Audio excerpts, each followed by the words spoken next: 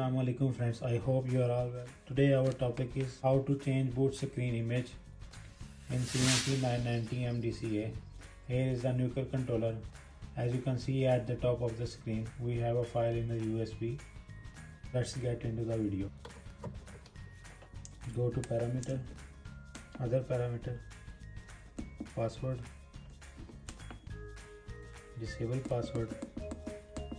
You have to enter 6 times 1, change into 1, enable CNC password 1 mean not, 0 mean set. So we will change into 1. We will go to other parameter. See, there is a parameter number 12 has been appeared. We will change into 8. Now we will go to program, press B to enter USB.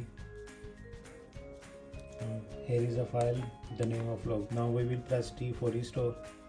Controller is asking for the password. 6 times 1 is the password of controller. Are you sure to input PLC soft parameter to CNC?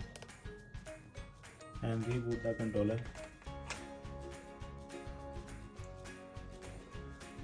Oh, you can see the boot screen has been changed. So it is the video of today. If you learned something from this video, please like, share and subscribe this channel. Thank you so much. Allah Hafiz.